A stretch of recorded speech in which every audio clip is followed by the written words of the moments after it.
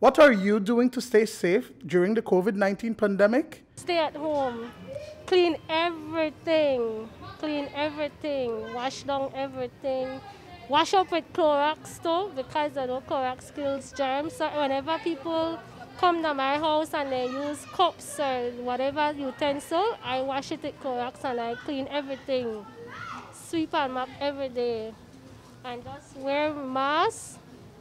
And stay at least 6 feet away, like you said, no? Stay far from people. I don't want to catch the disease I have to end up. Because the vaccine will help you for not catch it, so the best thing for that, stay far from people. One of the things that I think that I'm not only doing myself, but I think Belizeans on our whole, in fact humans on our whole, the worldwide population is have self-love. And if you love yourself, then you would, do what you need to do to keep yourself safe and at large, keep everybody around you safe. So, avoid crowds and stuff.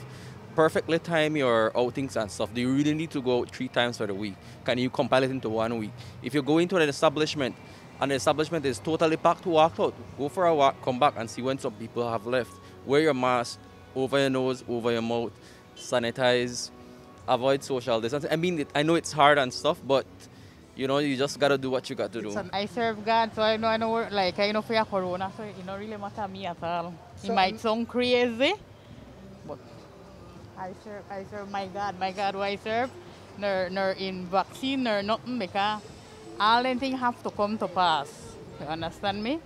So. Sure, not vaccinated. So. None of your family members.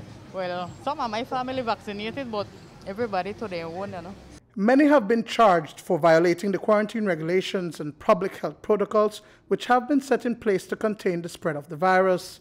But the country is currently experiencing a third wave, with less than 20% fully vaccinated, with stricter measures soon to be enforced, including an extension of the current curfew to further restrict movement.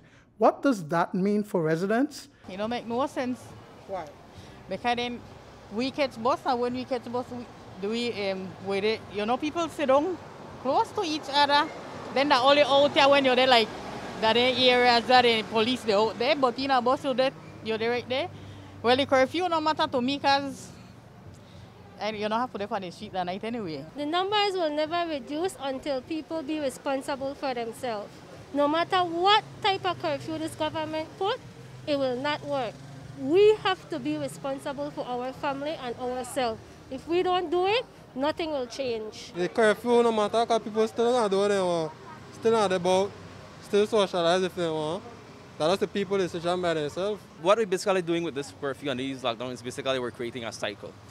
What I mean by a cycle is the fact that what we're going to do is we're going to have stricter regulations for maybe 2-3 weeks. The numbers go down, and then we we ease up the restrictions and stuff, and then people go back to the same situation. So we're back to square one. So it's either we have a lockdown, we take the numbers down, and then people come out back, we come out back, and then, start to follow and do what we must. Otherwise, we'll go right back to it again. And we'll have a 3rd, a 4th, a 5th, and a 6th, and God forbid, even a 10th wave.